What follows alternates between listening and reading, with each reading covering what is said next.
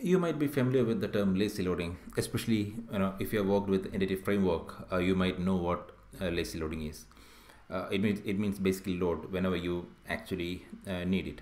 I'm going to explain a different problem which we have faced in one of the applications that I've worked with.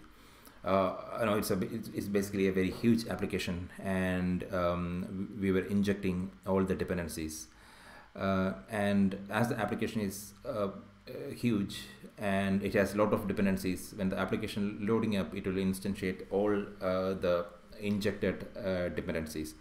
But there are few object. The creation of those objects are it was pretty really very expensive, and that was actually slowing up the application.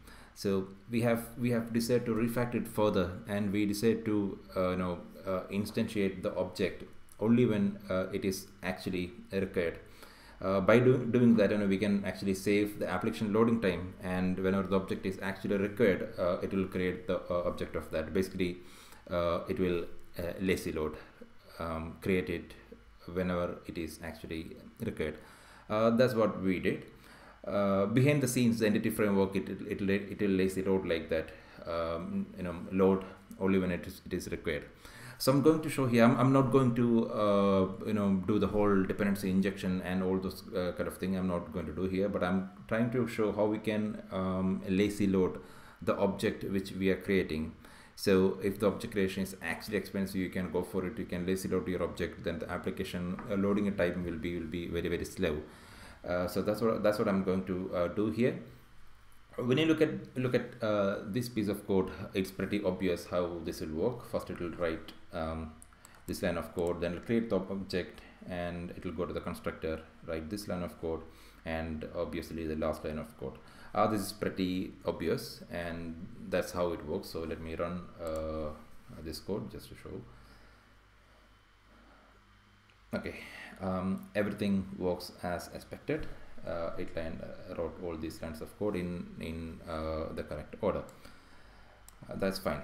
Now just assume the cost of this object creation, cost of employee object creation is pretty very expensive. It takes a lot of time. Then that is slowing up your application. Just assume that.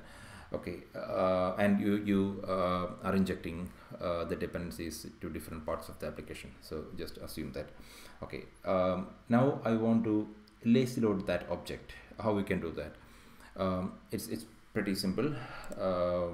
There's a generic implementation of lazy t that's under system namespace, and I'm just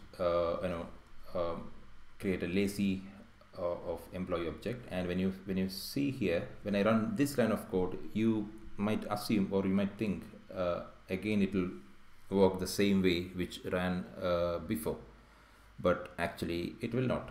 Let me run. Aha, you can see here it didn't write this line of code, employee object created, application started, then application has ended. So what happened? Well, because now we are lazy loading the object and we are not actually using the object.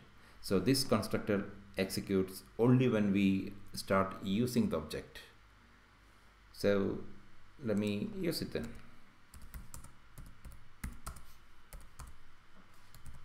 Employee dot value. This is how we use the object of a lazy loaded object. Okay, so now when I run this, this type object has created. The reason, because we are actually using the object. So that's the whole concept of lazy loading.